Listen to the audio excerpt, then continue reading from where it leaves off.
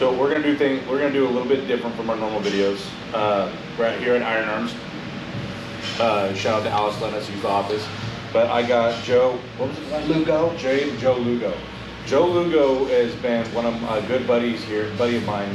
We've been working out here at Iron Arms for a while, and he's been around the bodybuilding game since how many years? I would say the late 70s, early 80s. Late 70s, early 80s? Yeah. So a lot of people my age grew up or were motivated by like the old school pictures and videos back in with the Arnold era, with Arnold, Lou Ferrigno, Sergio, going up to like Lee Labrada, Lee Haney, all those guys, and then going into the 90s of the Mass Monster with Dorian Yates, Lee Priest, Ronnie Coleman, what's his name? One of my favorites that I never hear anybody talk about. Oh, Nestor El Somebody. Oh yeah, that monster. Oh, yeah. And of course going into the 2000 era with Jay Cutler, Dexter Jackson, Phil Heath, Kai Green, those monsters. But you got to see it all in person. I saw, you know, like Bakersfield's had two that I remember, big title winners. Tom Touchstone was the 85 Mr. California, and then a guy named Pat Matsuda, rest in peace. He was in 2001, I believe, Mr. USA. Mr. USA. No, did both of them turn pro? And they're both from right around in here, you know, I mean, in this area. Like, yeah, Tom, I saw him from, you know, when I first started, got a gym membership, and then later on Matsuda came along, and yeah. Where was the bodybuilding game at here in Bakersfield? Where were the big gyms, the big leagues training? Okay, well when I first got here, there was like a place called Babes, which was downtown, and I never went in there, but it was upstairs, I believe, and that's when men and women trained on separate days. You know, separate days? Mm-hmm. Yeah, they didn't all live together. As a matter of fact, when we started talking, Gold's Gym was the same way. They didn't all train together. You know, and it was a small place. Like Pumping Iron's what made, which came out in the 70s, 77, I think. I just watched it again recently. But that's what got a lot of people, like I had some, you know, guys that I ended up roughnecking with in the oil field, and we all sat down and watched it. Well, some of us were already lifting in the garage and stuff like that, and then we saw it and we were like, oh, wow. I look at it now and it looks kind of, you know, it wasn't as great now as I thought it was then. Now, was it scheduled to train on different days, or was it just like... That's how it was. No, the gym actually scheduled it. Yeah, so if you, you know Joe Gold, he had the, of course, he was the founder of Gold, and his place was in Venice, and it was real small, and if you watch Pumping Iron, the shots in that gym are from the original Golds in Venice. And so it's this is kind of like probably about the size of a high school gym now. Oh, you know. Oh. But then he sold out. And then he sold out, and it got sold a couple times till these three guys, Tim Kimber, Pete Grimkowski, who ended up being Mr. World about the time they bought it, and this guy Ed Connors. Ed Connors changed the whole fitness industry. He turned it into, in my opinion, and I've read a lot here and there, but Ed Connors, he had a couple homes there in the Venice area, and he started bringing guys that he knew, or people would send to him, you know, articles or whatever, descriptions, and he would put them in his, he called them house guests. I mean, just looking back, oh, so over 500 house guests he had. And I don't know if you remember a guy named Victor Richards. Do you remember him? Yeah. He was, and he was kind of wild, you know.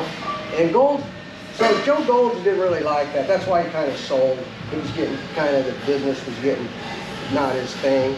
And but this Ed Connors, he put these guys, Cutler, Gaspari, Two of the most famous, John Cena, because he had a bunch of wrestlers that were coming in there, and Ultimate Warrior, and then there was, and you know, L.A. What do you mean by house guests? You mean like literally having houses and housing them while they train there? Yeah, yeah.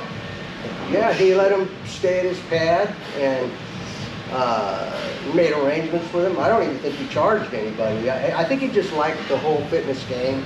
And so, and he was an architect, and he was no like lifter too much or anything, but he just liked it, and he liked it was a challenge for him, and he started bringing these guys in, and then you know, and he was good. He picked like so many great bodybuilders just by looking, and you know, and he would bring them in, and they would do real well. I mean, Cutler, I mean, you know, 4-time Mr. O, and so he just started bringing these guys in, and then he must have had like a little side deal with Joe and Ben Weeder, which the Master Blaster, which but we can debate that, but you know, and then Ben was the head of the IFBB, so there was connects there. They were out in the, I think they were out in the valley, and you know, all that stuff was going on not too far away in Venice, Santa Monica area, and and then he started the thing where he thought,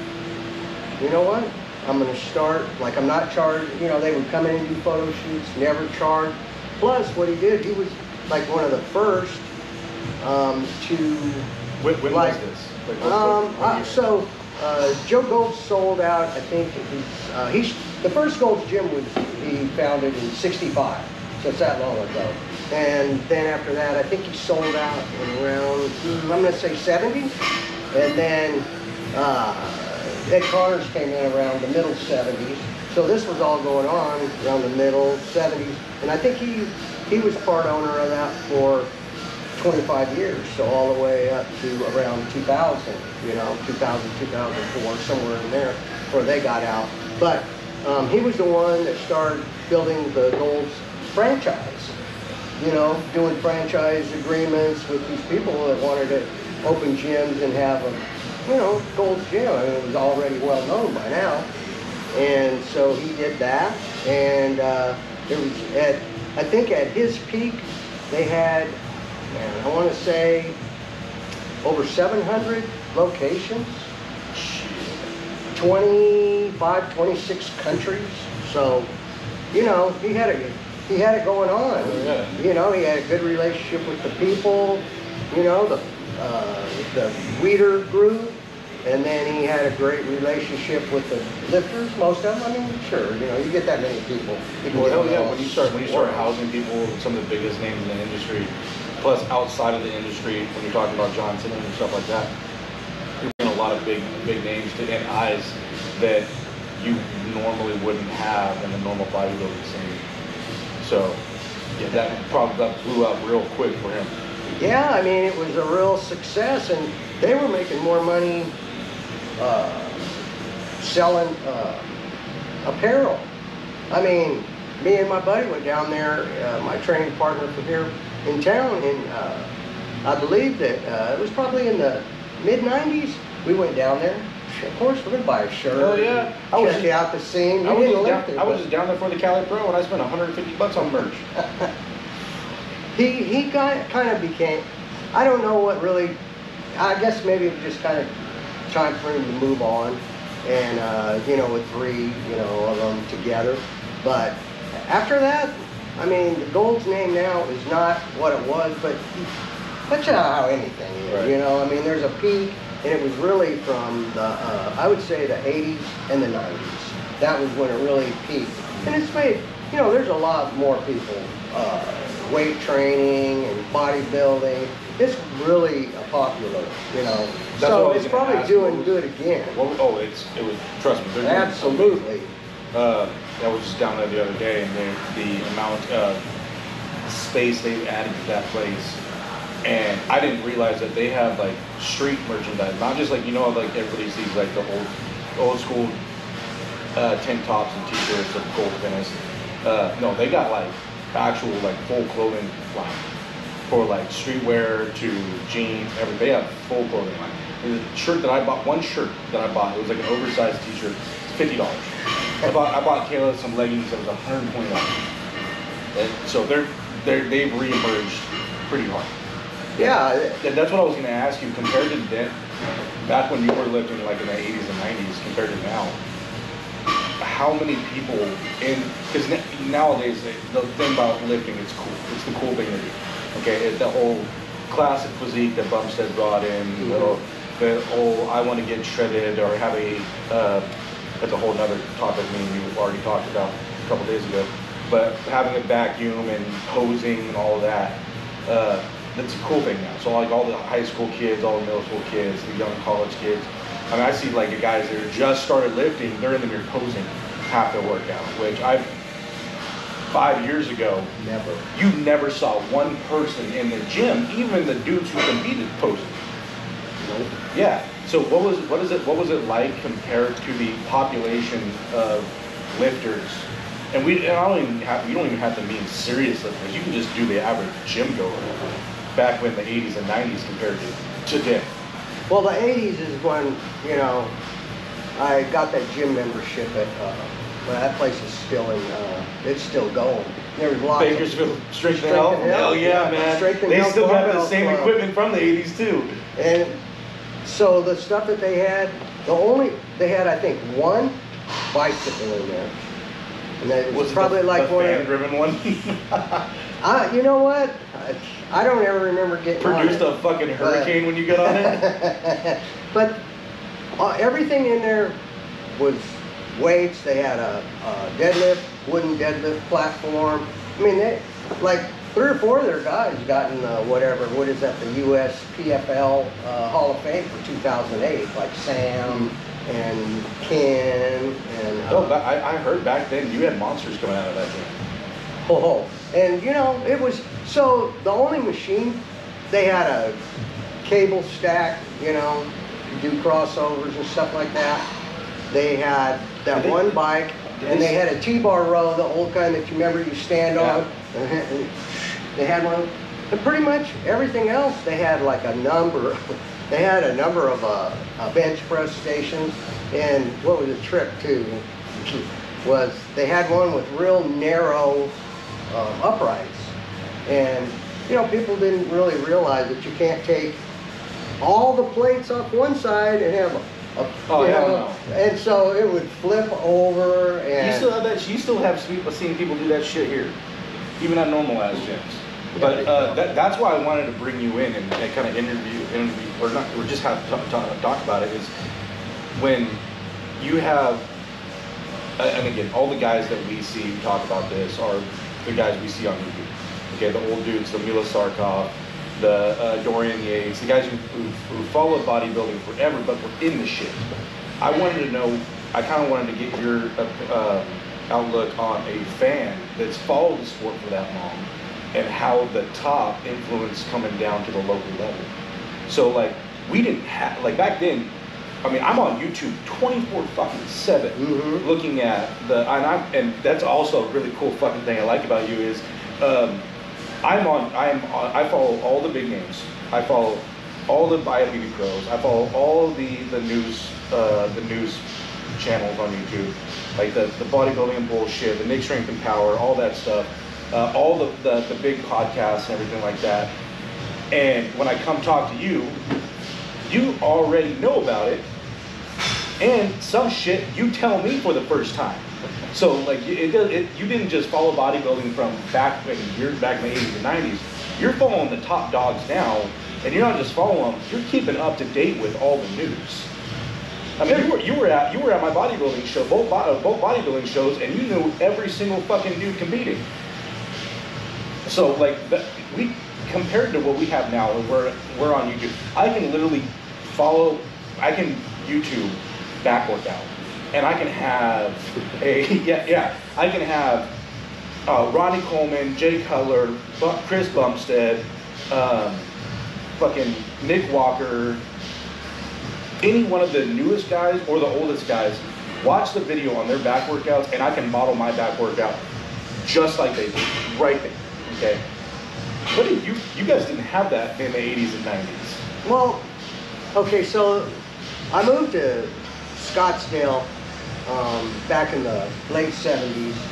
And the only way that you kept up with any kind of bodybuilding is through the magazine. Muscle and Health, Muscle and Strength. Yep. Yep. And York, I forgot. And you know, they changed their names, but York from Pennsylvania, who sold plates and all that, he had, I think it was Health and Strength, something like that. I can't really remember. But so there was that. Weeder had all kinds of magazines out there, and then you had Muscle Digest, Muscle Mag International. So there was a few. I mean, and you could just look on there and you could see their back workout, you know, whatever. Oh, they put their workouts in? Oh, yeah. no shit. Yeah, they weren't like, and they would put in their, you know, they would have advice columns, and that really carried through, I would say to the, I don't know, the internet didn't come out till, what, the late 90s, maybe the early 2000s. Yeah. So you had, you just were left with that for, you know, and then we switched over and really, so that's how you kept up. Yeah, because I remember like the early, like, Dorian was the first one to do it with like Blood and Guts. Like his, well, of course you had Pumping Iron, you had Pumping Iron. But they didn't really talk about what they did, or like routines or anything like that. They just talked about the lifestyle, what they did, how they did it, stuff like that. The first person who actually like recorded their workouts was Nick, Blood and Guts. And then you had like Jay Cutler. Man, I love how Jay Cutler modeled his whole bodybuilding career off a fucking business routine. Like he had DVDs coming out every month, and he would fucking sell them. Look at him now. Yeah, man, he's on all the time. He's on. You know? He's honest. Yeah, I like the way he is, you know. Oh yeah, if the godfather of bodybuilding, I would say would be not. If you're talking about bodybuilding wise, of course it'd be Ronnie Coleman. But if you're talking about just embodying pure bodybuilding, it'd be Jay Cutler. I mean, the dude's insane. He lives, breathes, and eats bodybuilding on a daily basis, and he's modeled his whole career off that. The dude's a fucking amazing. Oh my god. Yeah. The amount of pots this dude has his hands in the business. It's not just a supplement, but oh my god. He's behind the scenes, he has his hands dipped in every single bot in the fitness industry. It's fucking insane. I remember when he first started doing his podcast, you know. Oh yeah, the Cutler Cast? And I used to, you know, he had the jaywalking and some different, you know. I fucking remember jaywalking. I forgot about that. And, you know, him out walking his little Yorkie or whatever, you know. And Jay Cutler just seemed like a kind of guy that you would really like to, you know, shake hands with. Oh, hang out with, yeah. And you know the thing is, we were talking about, me and Maggie and Julian were talking about this the other day, is as the whole social media thing has blown up, because he saw a business model and jumped on that shit real fast. The more he's been doing the social media, the more energetic and emotional, or not emotional, but charismatic he's been. Because remember, Jay Cutler was known for just being that bland motherfucker. Did not talk when he had nothing to say, and when he did have something to say, it was short, sweet, to the point, and there was almost no. His brand of humor was so fucking dry. It was awesome, and it was awesome to see that too, because you had all these other guys like Phil Heath, Kai Green, and everything, who just over the top did everything. Then you had Jay Cutler, and now he's doing shorts. He's super energetic on all the shorts. I'm like, this is not the same Jay Cutler I remember. He saw that, you know, we all have like attention deficit disorder. I mean, just like if we can't get our pizza like within 30 minutes, we're mad. Exactly. You know? Get in, get out. That's right. And we talked about this. Yeah. I said, you know, I don't really like that, but no, it's bad. But it's addictive because, you know, I watch the kids, like my granddaughter's 10 years old, and it's super bad. And then man, you know, and I don't say anything, but then I find myself doing the same damn thing. Well, I'm like, oh. The attention span, the attention span for everybody is like, even adults, is like shortened down to a fucking twig. No, yeah, exactly. Now I see all these kids growing up with it. Before it was YouTube, okay, 10-minute, 20-minute videos. Now we're on 30-second to 60-second videos, and you see people getting bored of a 30 to 60-second video and swiping up. that's scary as fuck. And I mean, I'm the same way. Like if I'm not captured within 5 seconds of a video, I'm swiping up. And I talk shit about it, but I'm doing, like you said, I'm doing the same shit. When I'm at work and I'm going through a 30-second video, all of a sudden, 45 minutes gone by, and I've gone through 300 fucking videos, and it's felt like 5 minutes. I had waited. I mean, I wish I had some of the time back that I did. And you know, because I just sit there. Well, I don't want to clean up or do the dishes. Like pretty soon, dude, you better get ready for the day, man. This morning, I YouTubed Ross Flanagan because I wanted to see what he looked like at the Cali Pro compared to what he looked at Toronto Pro. And I was looking at his video and I saw like literally 5-10 seconds of his posing routine.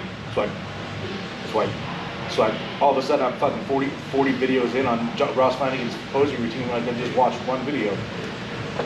I was sitting out here and waiting, and then I was messing around and I wanted to hear Hot for Teacher, man. That drum solo is awesome, And so I'm sitting there and all of a sudden I realized it's a goddamn short. Yep. I thought, no, that pissed me off, so I had to go find, like the official video for it because it was funny. Diddly rock. But, and it's like that just everywhere you go. Quick. Maybe it's not like that in other states. Maybe it's, but I doubt it. Oh, I doubt it. Because they got the same phones that we got, and the kids are the kids. Yep. But, yeah, so you waited for, it was the same thing. Okay, the 3 things that I owned that I cared about the most, the same today, was, so it was bodybuilding, it was motocross, and music. And you definitely could tell you were from Bakersfield. That's right, which I lived, it's kind of, the bodybuilding and motocross, because I lived in LA in the 70s when motocross just took off, Oh, hell yeah. Tracks on any Sunday. Yeah, and that was the documentary that blew that whole thing up, And so you had to wait. You just had to, you had to wait for the magazines to come out. Now, if we're talking about training, now we covered training wise. Now, did they cover diet in those programs, in those magazines? Yeah, diet's always been a part of the scene. Like it seemed to me just kind of, I was thinking about this, and protein's always been a big deal. Protein. Chicken's always been chicken.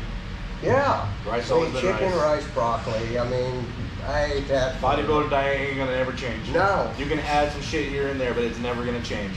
You can change your workouts, you can have the science backing behind everything that me and you talked about the other day. You can have science change, you can have workouts change, you can have theories change.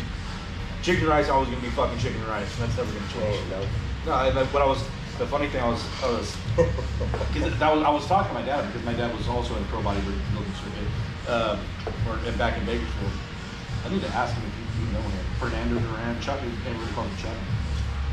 He was big old bodybuilding scene. If I saw him and he was around the scene back then, I probably was, because we actually, after I left Strength and Health, I went to Gold's Gym. There was 2 Gold. There ended up being 2 Gold's Gym in Bakersfield, but first there was only one, just up there by on F Street, where Casey's Steakhouse is at. Oh, no shit. Yeah, and that's where Tom Touchstone went, and it was nice. It was had more equipment than what they had at where I was at before. The thing is, you were probably were you guys into like the whole in the equipment back then? This is actually just for me. Kind of wondering, because when I went to Strength and Health, they had all the chain driven equipment and shit back there. Was that what you guys training on? Were you guys training on cable loaded? Yeah, it was cable. That was cable. But there wasn't very much. Mainly you had like a leg extension, you had a leg curl, then you had squat racks, the deadlift platform, then you had bench press, Most all 3 weights. Are there. All 3 weights, mostly. Because that's when Cybex started taking over. Big was in the 90s, and even some of the Cybex equipment you had back in the 90s is some of the most sought after pieces there is. Like back in the 90s and early 2000s were like almost the golden era of gym equipment, like machines. Because I was talking to Tyler Donut Collective, and some of the, like I said this morning, like Cybex only made certain pieces, and like that pin loaded laying down hack squat, they only made 100 pieces of those. But yeah, that back then in the like early 2000s and stuff, that was the best gym equipment ever made. I think I don't know if it was at these, but I think I read some about a Cybex, and they said it might have been that one, because they said there's only like 100 made. And, yeah, Cybex, Pernata, which is an Italian company, Paramount. The new one is, what is it? What's that? That quad extension one in your Body Fuel? Body Flex, something like that. They have some really cool stuff. Now they're getting into like leverage equipment, to where they can put different like Prime. Yes, so like they have like Meadows was big on the Prime, man. Yeah, but yeah, so like, of course, now that I realize that everybody modeled themselves or their training program off those magazines, basically, of what the pros were doing. Is that kind of what it was? Yeah. It's kind of just like right now with YouTube. Yeah, it was the same kind of thing. It's just that you had to wait, and then like there's so much more information. You know, we talked about this. Like it's you would never hear anybody talk about gear at all. No time, no way. Even though, you know, and at least now, I mean, what are you hiding? Yeah. Well, that's the thing. I'm not saying that you come out. No, but back in like early 2000s, or just even when you were doing, like back in the 80s and 90s, up until like the whole Rich Piana thing and the Seth Feroci thing, who came out, who regularly talked about, they weren't even talking about gear as like I'm cool doing this. No, it was them talking about like, look guys, you're the best of the best. You guys are idling. These guys are on stuff, okay? And it's not, this stuff is dangerous. So don't, like, if you're gonna, these are the dangers of it. These are the warnings of it. But you can't reach this physique match, because you had all those guys saying, "Oh, yeah." You had all those guys. Yeah, IFBB pros, like that are top 10 world, saying, "I'm not here." No, the fuck you're not. But that grew into like what we talked about last night, into like the Boston Lloyd, and then the Rich Piana, bigger by the day type shit, where like I'm a freak, I'm cool, I'm a circus attraction, because I'm taking so fucking much of it. And then it went into, everybody started admitting it, because everybody saw her calling each other out on, you're taking years to say it, you're taking years to say it, rather than just everyone minding their own fucking damn business. That's social media thing. And now it's to the point where it is so normalized to be on gear. Like I told you last night, I'm having kids come up to me and asking like, what should I take? I'm like, God fucking no. No. Exactly. Yeah. I mean, I couldn't agree more with that. Get in there and like, you don't go out and, you know, you're not doing like bracket racing, and then you go out and buy the best car just because you got the money. Exactly. And, you know, and then you got to have somebody drive it for you, because you can't even drive the damn thing. Right. When these kids are coming up to me, I'm seeing they're not eating. I ask them, how much are you eating? Oh, I'm eating a lot. Oh, really? How many times are you eating today? I'm eating 3 or 4 times a day. I'm like, motherfucker, raise that up to 6 or 7, and then increase those 3 or 4 meals by 50% carbs and by 50% protein, and then do that 6 or 7 times a day. Now we have your diet covered. Now you're starting to work. Now we have your diet covered. Now let me see what your training routine's like. Well, I'm doing 3 sets of 10 on everything. Oh, okay. So we're not even going to failure. Okay. Like, and what we talked about, what me, you, and Julian talked about the other day is that these kids are, well, we don't want to be, they want that classic physique. I don't want to be big, I want to be shredded. Or I want to be aesthetic. I want to be aesthetic. I want to be big. I don't want to be big. I want to be shredded. I want, like, the kids posing in the mirror. They're 2 weeks into the gym and they're already posing, which is not a bad thing. They love the sport. Awesome. Bring everybody they can to the sport, 100%. But when you do come into this, you have to realize that to be like a Pierce Bumps up, or just to be the average dude who looks big at the gym, is you have to learn how to train the 3 sets of 10, 3 sets of, and we talked about yesterday, going up guys that are in that heavier class, that guys who have been in it bigger, in it for a long time, go up to these guys and teach them how to do it right. And nowadays, it's you come up to you can't just go up to a random person and start talking and telling them they're doing something wrong. You get their fucking feelings hurt. But yeah, I mean here at Iron Arms, I'll go up to anybody first day I met them, and I'll come up to them and ask them, do they need help and everything like that. And there are a lot of these guys are grateful. A lot of the guys will look at me and go fuck myself. But that's another thing about new age bodybuilding is since it's so mainstream, it's I want to be shredded. I want to be not big. I want that classic physique look, which is a cool thing. Is what classic brought in. Still big. Yeah, still big. You still have to bulk. You still have to go to failure. You still have to bust your fucking ass. But it is a cool thing that it is mainstream now. Because back, especially when your age, bodybuilders were freaks. Like I said, babes, the women train like on Tuesday and Thursday, and I think they split Saturday or something like that. And the men, I mean, and even the original goals, it was it was the same way. Yeah. You know, that didn't really change till, you know, I mean, you can look at all kinds of different activities where ladies just didn't, you know, they just didn't do it. They didn't think it was cool or didn't think it was ladylike or whatever.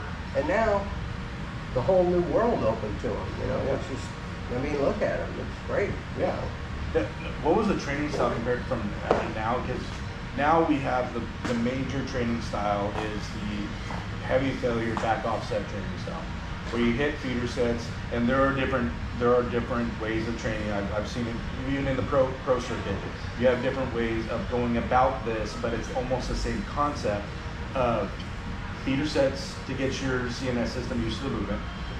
That heavy failure set going to true failure, or at least 1 to 2 reps up till failure, and then hitting that back offset, doubling the reps, lowering the weight by about 20-30%, and hitting another failure set with a lighter weight, or utilizing intensifier like a rest pause, like a shotgun set, like a double tap set, stuff like that.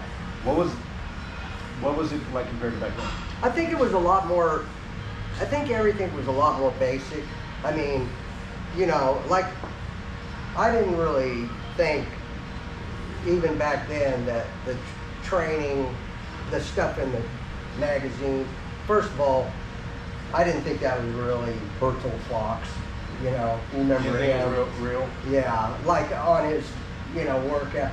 I figured it was somebody that was working for the magazine that was, you know. I always thought the same thing when I was growing up. Well, you know, like when they had like the YouTubes or the magazines, or on like the big supplement brand, the supplement brand sites where they post their pros workout. I always think in my head, I'm like, yes, that's bullshit. They got something secret they're not fucking telling me. But I mean, that's really what their workouts were. It was just that basic. But what we didn't realize is they were going to failure on those sets that they posted. Well, you know, like, I've never really talked to you about how you did your powerlifting. And like, I started to read the conjugate system, because that's what, you know, Louis Simmons and Westside Barbell there in Ohio, that's what they kind of went, that was their thing, you know. And but I think really the training, I just think there's more information out there, but you always had some outliers that, I mean, basically bodybuilders were doing more reps and lighter weight. Just, that hasn't really changed near as much, but they have a time where they're going to go to get mass and stuff, and you know, they're trying and they're thinking more about, you know, bodybuilders, but powerlifters are more of a, but even powerlifters, you know, that's why, you know, I'd love to hear how that went, because they still do a lot of, they have dynamics, speed, so all these different things. When I was like elbow deep in the shit powerlifting, that was probably my, because when I'm going about something, I almost obsess about doing that thing or that practice of that thing the most efficient way possible to get the most benefit with the less negatives of it. Okay? So trying to get everything out. So like I'll fixate on even bodybuilding. I'll fixate on a program or like a workout of did I make sure I hit every single aspect of that muscle group that I can without ruining the stimulus to fatigue ratio? And that was even worse in powerlifting, because in bodybuilding you can kind of get away with it as long as you go to a failure and you're getting as much blood flow and oxygen to that area. You're just fucking just blasting that with the biggest pump possible. You can get away with it. But with powerlifting, you're doing so little reps with the best possible technique. I was obsessed over programming. It was unhealthy. I did not. I was almost got to the point where it was not fun, and because it each week, especially if you're running conjugate, which in my prep before a competition, I ran a conjugate, kind of a mix with a west side.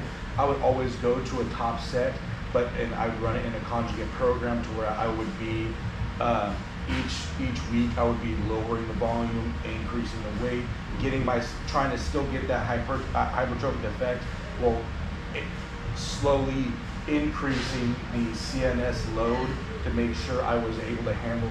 You can't just go balls to the wall and powerlifting. That's what a lot of guys piss me off when I see them working out when they're powerlifters. We have a lot of it here because bodybuilding and powerlifting is almost on the same page right now, where they're so fucking popular that if a dude doesn't want to be or doesn't want to diet, he just automatically says I'm a powerlifter, and then just starts fucking going up to a 1 rep max every single workout, and I'm fucking losing my shit. But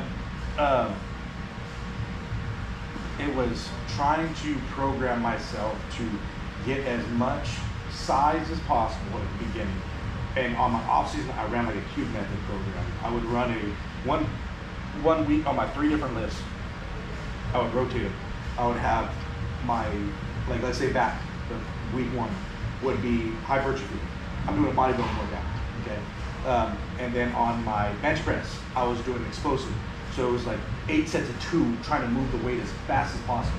And then I would do my heavy sets, which I would usually start off like I would never go below, in my options, I would never go below a 5x5. And then I would have my accessories with every single one of those lifts. But I always ran it was like a bro split mixed with a powerlifting program. So I would still have a shoulder day, I'd still have an arm day. God, that pissed off powerlifters. All the powerlifters are going, they pissed them off. That's wrong. That's wrong. You're not supposed to be doing that. I was like, no, bro, I'm not fucking squatting twice a week. That fucking hurts. Yeah. I'm not deadlifting twice a week, no, and my shoulder's about to blow out, so I'm definitely not benching twice a week.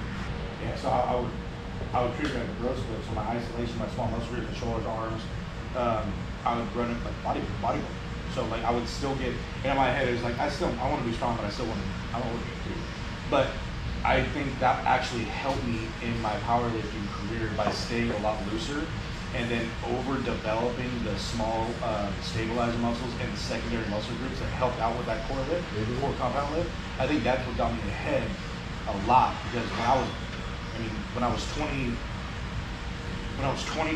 I broke the state 2022 state national world record bench press.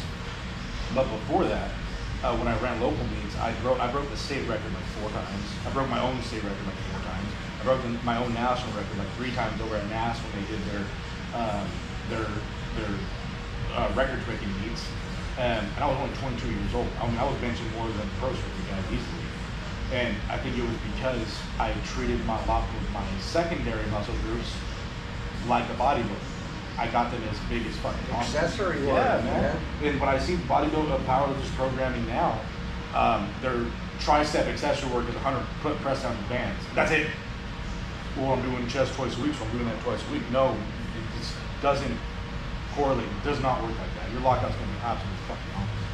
But that's how I always treated it. I obsessed over programming. And even in powerlift and bodybuilding now, that obsession has not carried over into my workouts, because I can structure my workouts pretty damn well just off like basic science and CNS hypertrophic work. That obsession is carried over into my diet now. Like it fucks me up, man. Oh my god. Especially those 5 weeks of when I was like 5 weeks out when I was in prep. Oh, dude, I would be just writing. I have like 6-7 pages of just writing my fucking diet down, like my off-season diet, constantly. Now I kind of regret it because it's hurting my checkbook like a motherfucker. But really, doing that is really the only way, because if you don't do it that way, you take a bite of something, right? And that's fine. I mean, but then it gets where you're taking 2 bites, or you know, and you're like, well, and then you forget, you know, because it becomes a pain in your ass to write the stuff down. So you really have to be. I mean, it's an obsessive sport in every way. What I call it is because I call it a disease sport. I call it a disease sport because it's like a fucking chronic disease. It'll if you let it take a hold of you, it'll fuck you up. And that's, I mean, I also call long distance shooting a disease sport because you can also there's so many different variables that go into the success of what you're doing that you can obsess over constantly. There is nothing you can get perfect. So you can just try to get it as best as you can in every single area.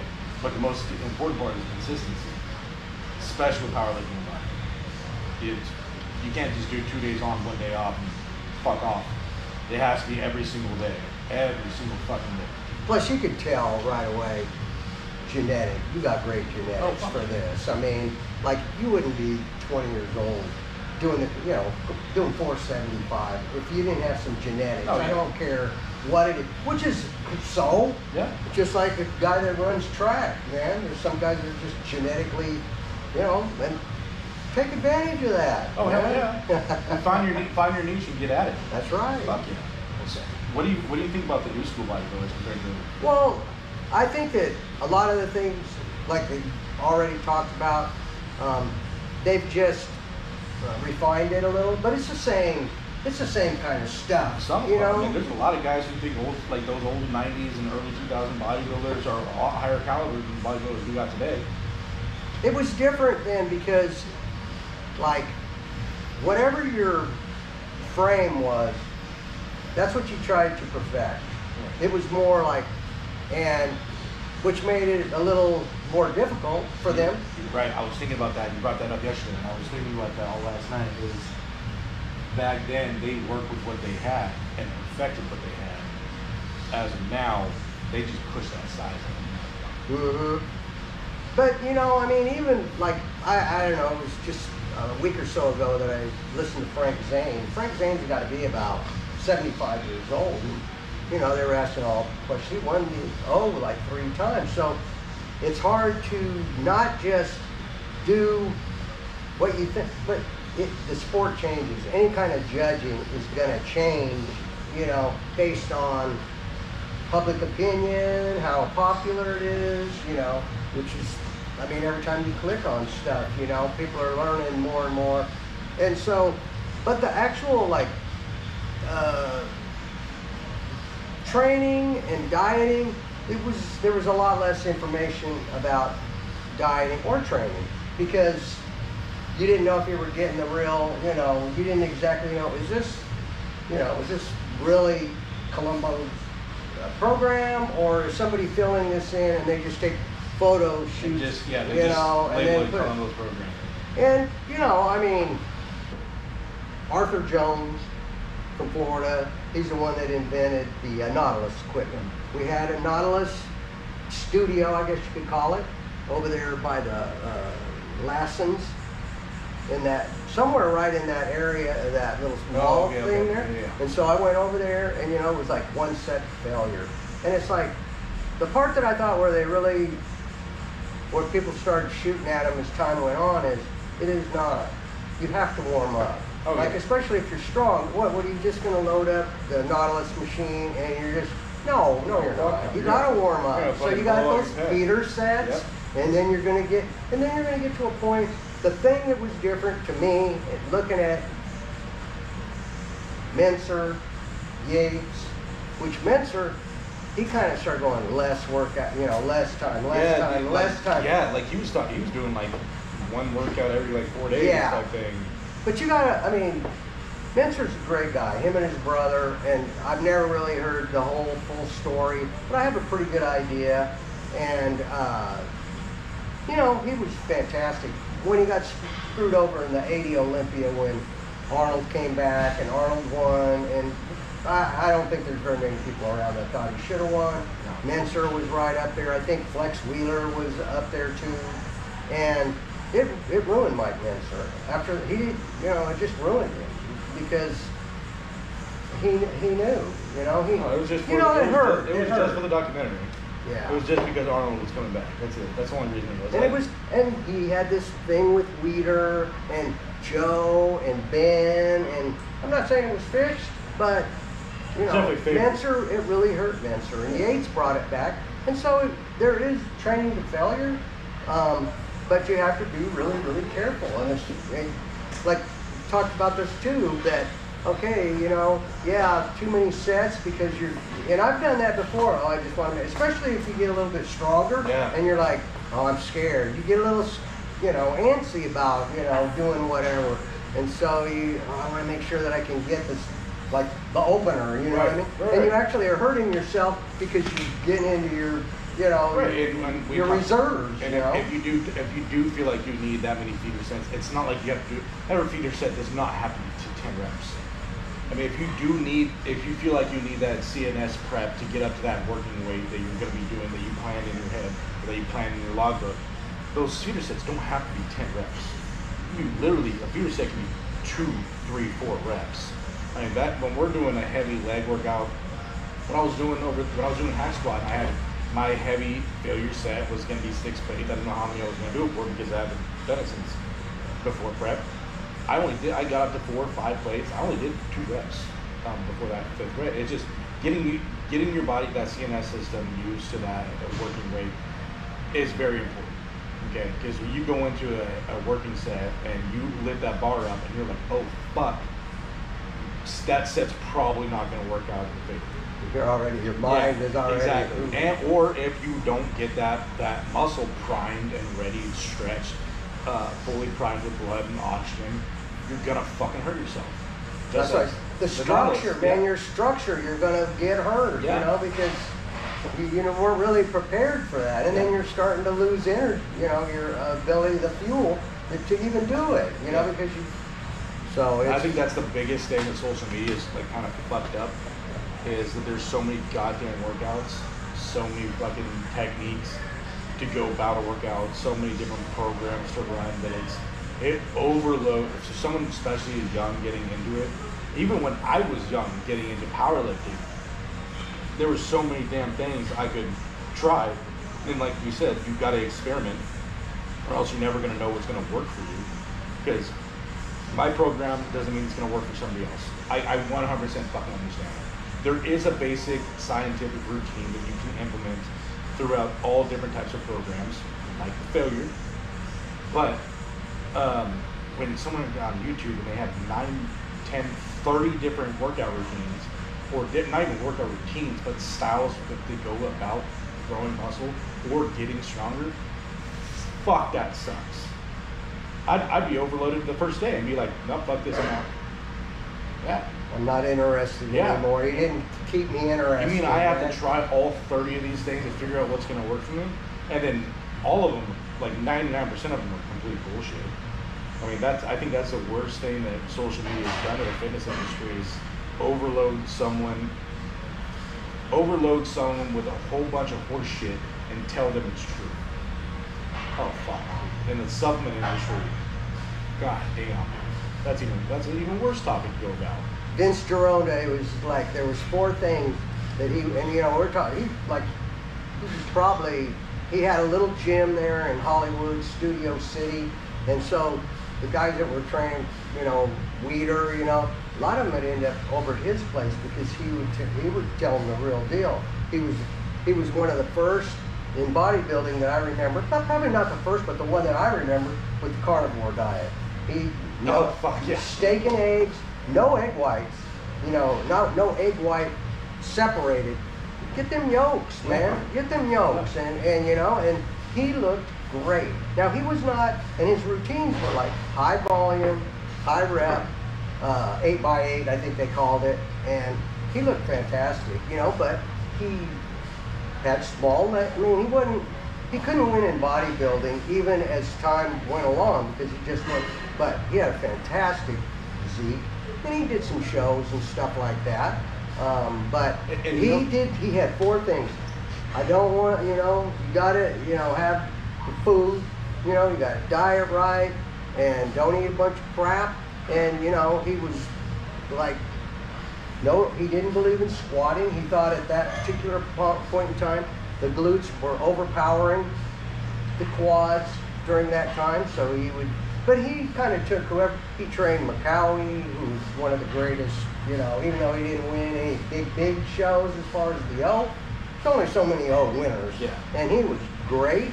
And Zane came in there, Arnold came in there, and he would just, and there was no bullshit with him, man. It was like, here's how it's gonna be. And if he saw, he didn't like doing a bunch of ab work, he didn't like doing a leg lift. He found what worked for him.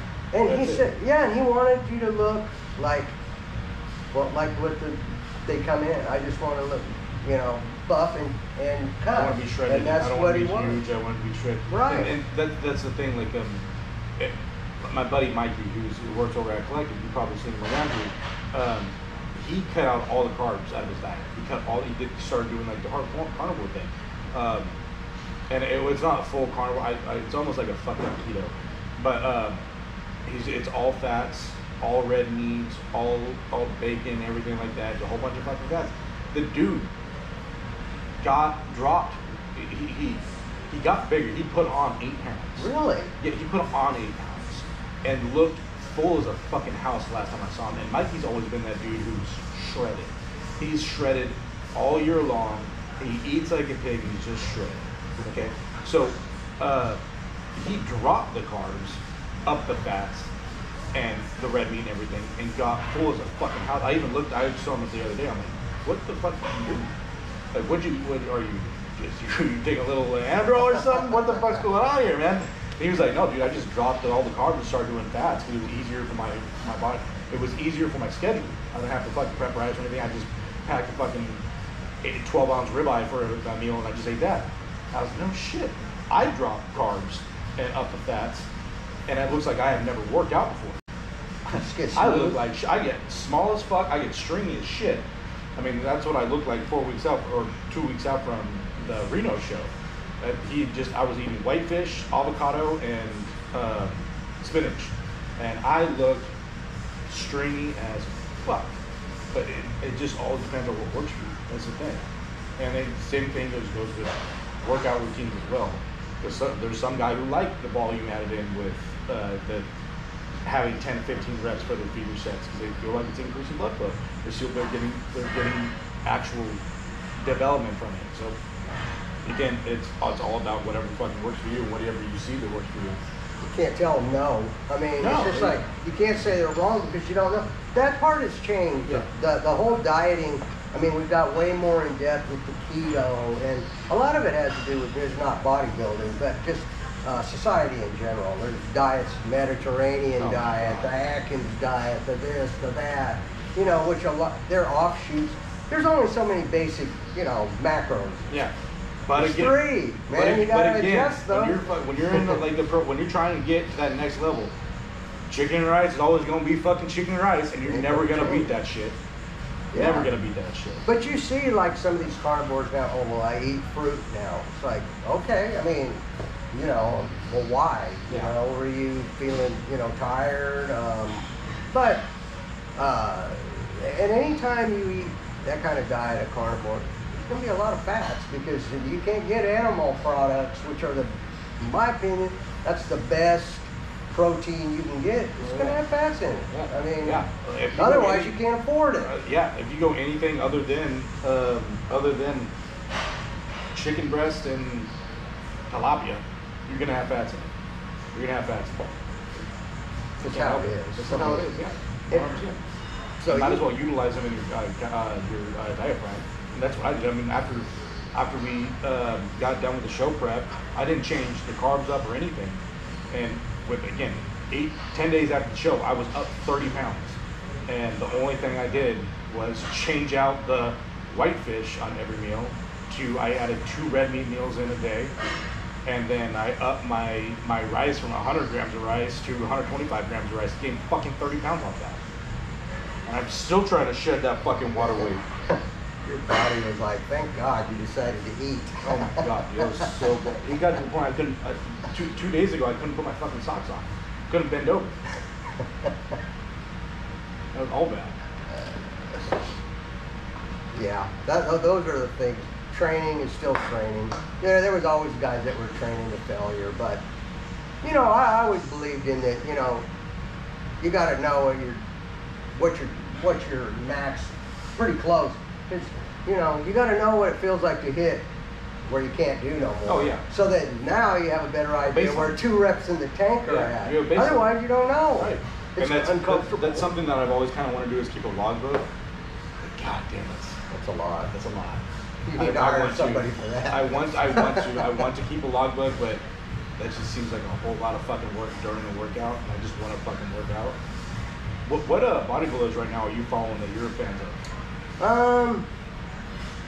I don't really, I don't follow as many of the, you know, the new cats because I feel like there's not enough distinction. They all kind of look the same to me. Like they're all like big, and sometimes though you see people, you know, you see competitors that are a little bit different. That's why I kind of like the women's game because there's more variety. Yes, you know, and you, which, you know, that guy Ed Connors I talked about, he brought the women's into gold. Oh yeah, the new. And the contest, they were the first ones to start trying to bring up some physique contests for the women, and you know, there was all kinds of Hollywood people there too. Yeah. Stallone, Keanu Reeves trained in there, Mickey Rourke. Oh yeah, you always Bill Smith. Yeah. You know who he is? He used to be an actor. Yeah. He used to do a lot of westerns. He played a heavy. He wasn't like a big star, but he used to train all the time. Check him out sometime, Bill Smith. And okay. You'll see him, and he was like. And plus, you're so close to the beach, too. Right. You know. I actually think we're having a reemergence of a transitioning from that big dude into the. I think we're going from, and it's been a slow transition to the hunk of muscle mass type guy going into not straying away from muscle, because I mean you got Samson Dowda who weighs 330 pounds right now, but going into a more judging off a more aesthetic basis. Mm-hmm. I mean you got Hadi Chubin, who's now the Mr. Olympia. You Right. have Derek Lunsford, which is Jesus Christ. And that was his first. That was his like first, like first other than open O. Right. Yeah, that and He was got, 212s or something like that. He was before? 212. Yeah, he had. I don't know how the fuck he got down to 212, but I guess it was rough for him to do it. It was rough for him to do it. And then he came in flat. Those years that he competed in that last time he competed in 212, even though that motherfucker looked round as a fucking house, that was him flat. So when he came into the O, and that was only a half year of prep because he was still prepping to be in 212. So they didn't even prep him for the O to be an open. This year he's gonna be fucking insane. So who's his coach? Anybody? Henry Rumbaugh, yeah. Oh yeah, I think he might be considered. Oh, dude. You know, the best. He's the best coach all. we've ever, by far. And then so you have Hadi Chubin, who's also coached by Henry Rumbaugh. You have Derek Lunsford, third place, of course, Nick Walker, freak of fucking nature. And then you have another guy coming up, Samson Dowda. Samson Dowda, who just won the Arnold. He's probably the most symmetrical dude in the game right now with that size. I'm gonna have to check him out a little bit closer because I remember seeing him, but there were so many of them kind of coming out, which they had a pretty good lineup, you know, because there for a while it was getting where, oh man, you know. We thought bodybuilding was gonna fall off the fucking map. Well, I thought it for sure was gonna go 212 in classic. Yeah. I thought open bodybuilding was gonna fall off the fucking map for a second. And then all of a sudden, within like that like where it got to like the worst, where like we were asking like where the fuck are all these competitors at in these shows? Like we had like super thin lineups. To holy shit, we have like 24 new cats coming on the scene that all could be Mr. Olympia in the next 2 or 3 years. Huge dudes. You got good Andrew Vito. Jack. Yeah, Andrew Jack, good Vito. Michael Prizzo. We were just talking about Samson Dowda, Derek Lunsford. You have a whole bunch of dudes, and dudes still. I don't in the 212. I don't know if you keep looking at 212. 212 has a lot of competitors too. They're smaller dudes, of course, by the Sean Carita. Sean Carita's a fucking He's an animal, freak, man. dude. It's like shorter than me, and I didn't even know that was possible. If Sean Clarita was 3 inches taller, 4 inches taller, he'd be Mr. Olympia. He literally is a Ronnie Coleman. Literally, the Ronnie Coleman, just shorter. There's no one in history other than Ronnie Coleman who has that much muscle packed on their frame per inch. Is ridiculous.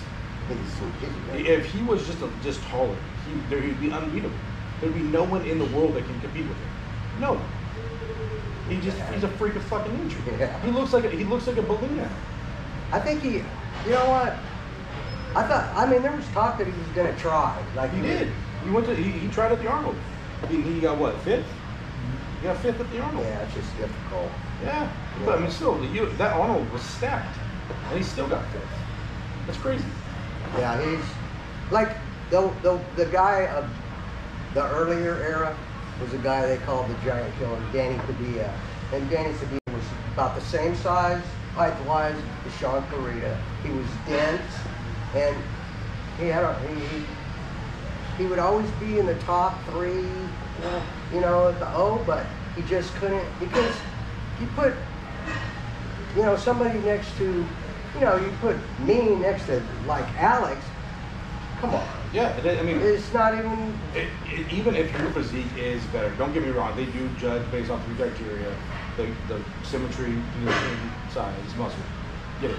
But when you put a dude who is structurally 6 foot, let's say 6 foot, and they weigh 280 on stage, even if they're not they don't have the best symmetry, and you're putting up to Sean Clarita, which is what, 5'3". Yeah, that. I mean, it just makes him that's a structural disadvantage. Your eyes are automatically going to go to the other guy. And that sucks. I think, because pound for pound, I do think Sean Clarita is the best bodybuilder in the world. You seen his videos where he's in that warehouse? Oh, yes. What is that? Is that like an equipment dealer? I think so. It's an equipment dealer, right? Yeah. Okay, because it's not even his YouTube. It's not his YouTube. It's like Sam's Fitness. Yeah, fitness equipment. I saw that. I was like, what the fuck is this? And it's, the thumbnails for all of the videos look like all him deformed and shit. They're funnier than shit. I love watching it, especially when he's on Iron or what is it? Iron Rage on Columbo's. Yeah, and I don't really dig him. I've never really liked him and all that much. He's so full of bullshit. That John Romano, but you know, I mean, I don't know him, but I just all of them are just so much full of bullshit. Yeah, but you know, Columbo, yeah, he's gone through a lot of. Oh yeah, he's put himself through some shit. Yeah. I've seen some of the pictures he had when he was at his biggest. Oh my goodness. Fucking Christ. Yeah. Jesus Christ. That was bad, guy. Yeah, but he could have, if he didn't blow out his stomach, that dude was a mass monster. He was up 300 pounds easily. And before he blew out his stomach, he actually had a pretty decent physique. No, very, very, very, very short time span where he looked good, looked big enough to be an IFBB pro, and his stomach wasn't fucked. So he could have been decent. Yeah. If it wasn't for Lee Priest, I wouldn't probably ever listen to it. Like, I didn't listen to it for a long time. Dude, have you listened to some of his stories? Lee Priest stories? Oh man, that dude is fucked up. He has had a messed up life. Holy shit. I haven't heard anything about it. Like when he was a youngster? No. Oh, when he got to be a little older? He was like, dude, just YouTube some of like Lee Priest's crazy stories. Dude's fucked up in the head. He was already fucked up in the head to begin with as a bodybuilder, but he's ultimately fucked up in the head as a person too. He's rough. He's rough. Like, I'd be scared to hang out with him one day. I'd kind of scared him. He told it. I've heard a couple of his stories. But you know, I mean, you consider too, like, what was going on at that time, recreationally, you know. It was like, come on, man, you might be lifting and all that, but I'm sure that you had your moments. I mean, you're still a young man. Well, And back then, bodybuilders only had eyes on them when the Olympia came out. Okay, we didn't have, again, they didn't have social media, they didn't have YouTube, so they only had eyes on them during that single time of during the Olympia. Well, nowadays, guys have to almost stay in shape, not like, of course they get it for the full off season, but they have to keep it toned down, keep the body weight, body fat toned down, and their lives relatively squeaky clean because of social media. everybody can see exactly. you. Well, We all have cameras. Back then, you had like Kevin LeBron that for 6 months out of the year, he looked like he didn't even work out. That was weird, huh? Yeah, he would just literally just not work out. He didn't care. He would take his full ass off season. I'm not gonna work out at all. And then when it's time to start getting in shit, I'm gonna start working out again. Then I don't know how the fuck you gain 80 pounds of fucking muscle in 6 months and then cut down. Pat was like that too. Who? And Pat Matsuda, he was like that because I asked him. See, me and my buddy, we said he did his first contest. I don't know where it was, and we said, hey, when you get done with your prep and you do your show, me and my training partner Scott, we'll take you out for dinner. Oh, okay, you know, and so. So I got to know him and a little bit there, and I asked him, you know, about it.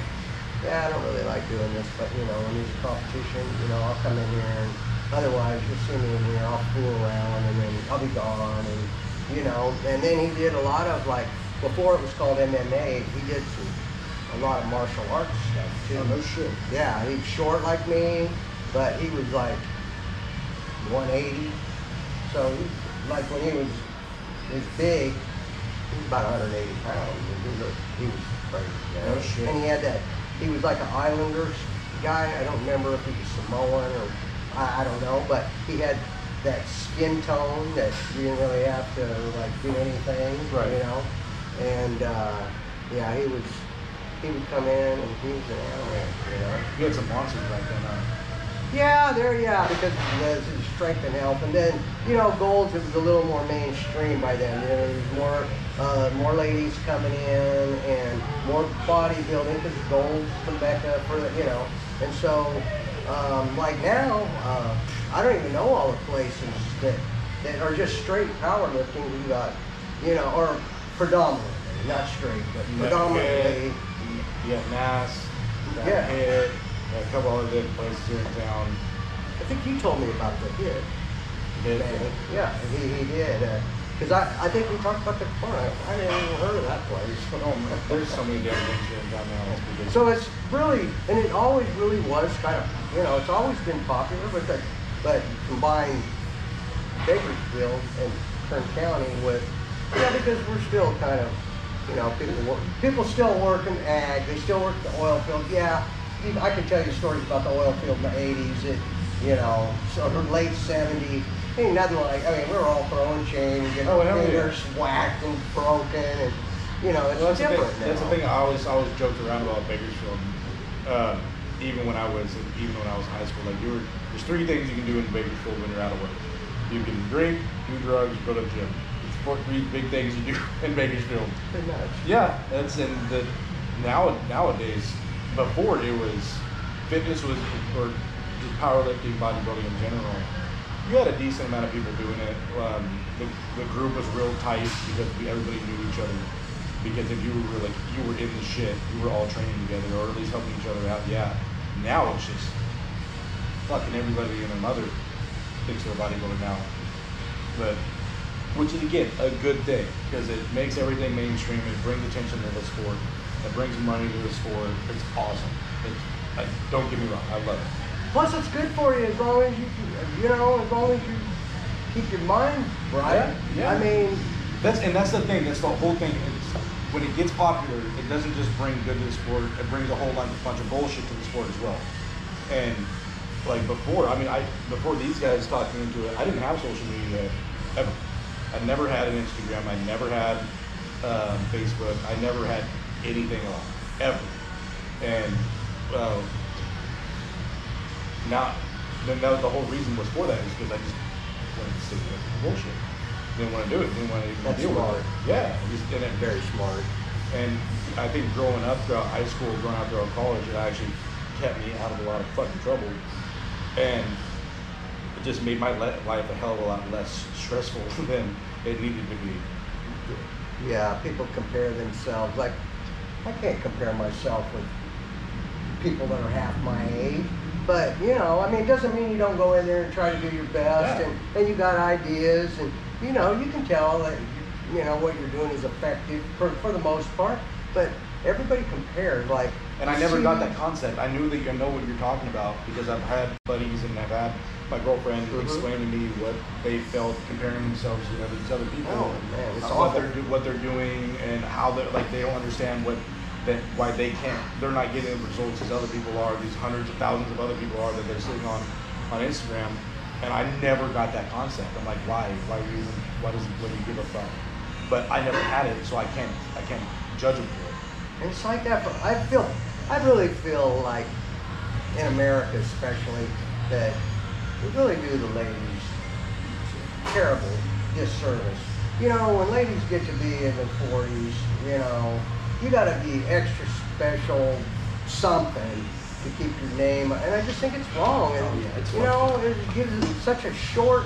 And they're not even lifting, or they're just living life, you know, and they feel like, oh, I got to live like that. But we don't have the genetics for that. Yeah, you can't help that. Why stress about that? Yeah, but it's, you know, and it's social media has a lot. Like I said the other day, I was looking at politics, and I almost took my phone and just threw it on the floor because I'm like, oh, man, you guys like, this is real good, you know. But it's kind of what we're dealing with here at this point in time. Oh, yeah, fuck yeah. You know, but, and, you know, use it. But the people that are smart, they use it to their advantage. It's a marketing tool. Oh, yeah. Exactly what it is. And it's good for that. Oh, hell yeah. You can be that person that gets underneath your skin and then be like, fuck no, that's never happening to me again. Or I'm going to be better than that person that you're trying to be that, compare yourself to. Or you have that person just that folds. Yeah. I mean, but it was cool to be able to see all the pictures and stuff, you know, in Reno. Oh, fuck yeah. Because they had it.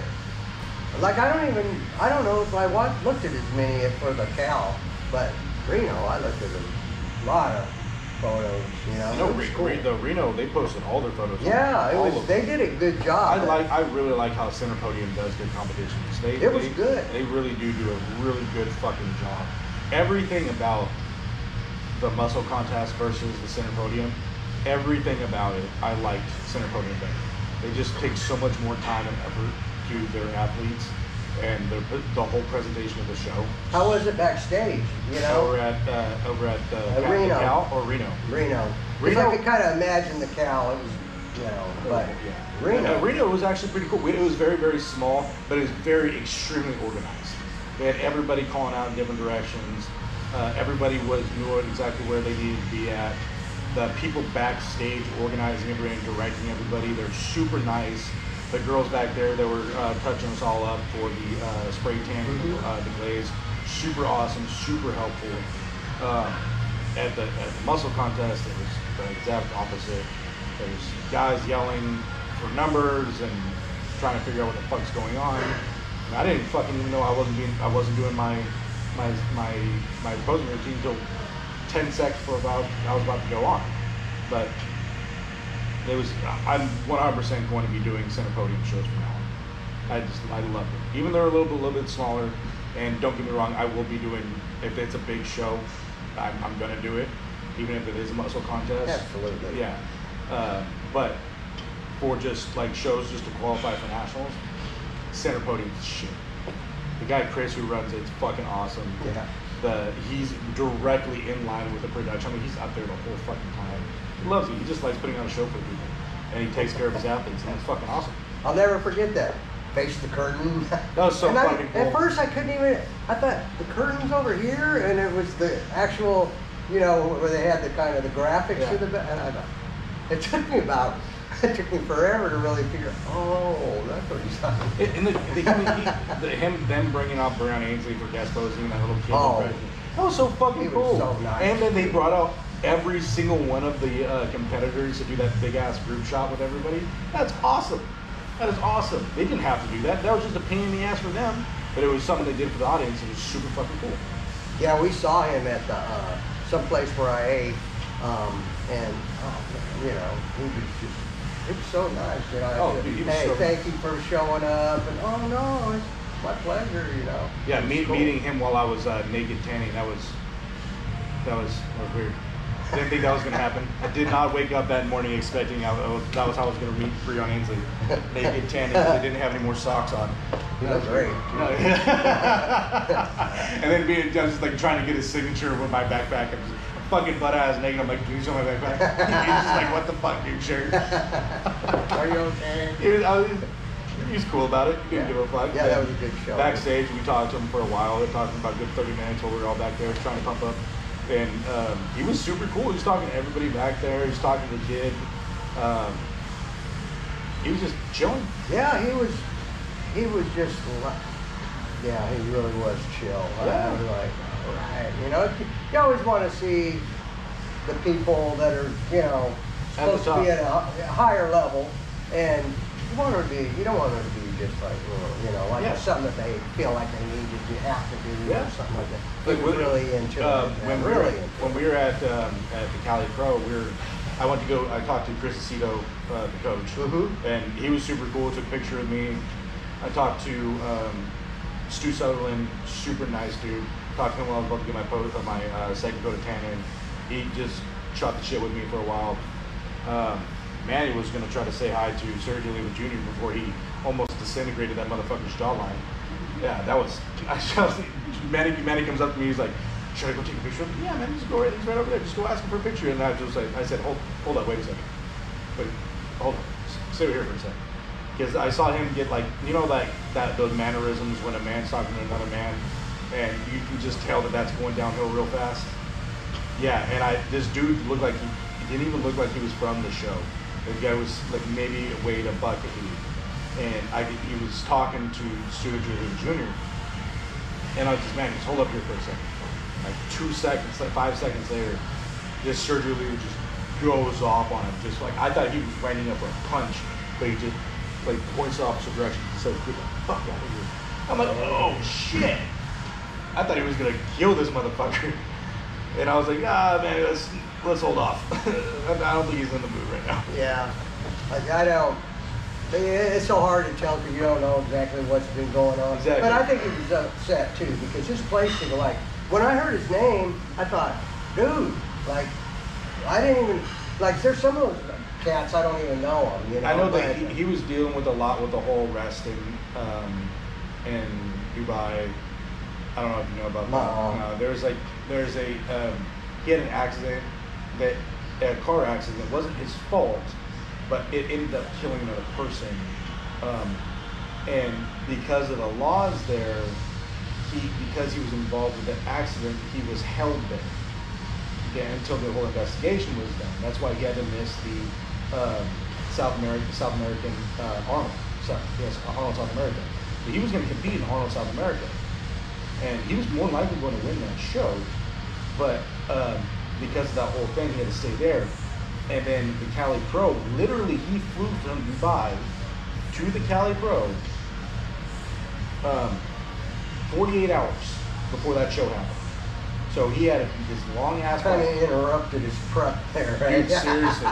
So he prepped for the Arnold, had to hold that conditioning for like 3 weeks, and then decided to do the Cali out of nowhere, and then fly. And I don't know if you know this, but flying fucks with your body's water weight like a motherfucker. Yeah, you said that out here one day. Fucks you up. I would rather drive anywhere than go fly because of how much it fucks with your water. And he just this last minute, it's not like he could peak, right? It takes days to peak. So I think that's what he's for. Yeah. So I mean, I probably wouldn't, if I was him, probably would have just waited to compete in another show. But he wanted, he looked decent, especially for not being on stage for like 2 or 3 years. He looked pretty damn good. But there's no way in hell he was going to be Ross. So that guy that went up to him didn't tell him what kind of question he asked him. Exactly. You know, I mean, so you kind of, you go, oh, well, that ain't good. Yeah, but you don't know what he's just trying to get behind him and compete and do the best he can. He knows he's not at tip top. Right. And then somebody comes in and some asshole starts comes up and poking say, at him. exactly. I mean, and me and you both know, following bodybuilding, Sergio Jr. doesn't really have the best composure when talking about emotions. I mean, he's always on Instagram or something talking shit.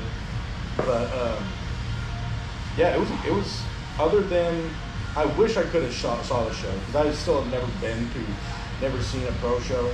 So I wish I would have fucking saw like all the top competitors. That would have been really cool. So I think sometime this year we're gonna go down another pro show. And if I talk Kayla into it, go to fucking Orlando and see if we can go to Olympia. That'd be badass. All of us fly down to Olympia. You've been to the expo before, right? I've been to the expo. The expo is sick. It was crazy, man. Everybody older, Flex Wheeler. Because Flex, he just lives in Fresno. That's where he grew up. And I seen him train here at 24 Hour Fitness. Oh, no shit. Mm-hmm. Yeah. And I asked, as a matter of fact, I thought, I knew who he was. There was nobody really bugging him or anything. I'll never forget. And I go, damn, man. That's a legend right there. Yeah. And he was on the leg press machine. And, when was he was kicking, hell, I don't know, in the 90s. Oh, so it was when he was like, yeah. He was like, oh no, so in yeah, the he was training. I mean, he was all covered up, but he was training, And so when I went to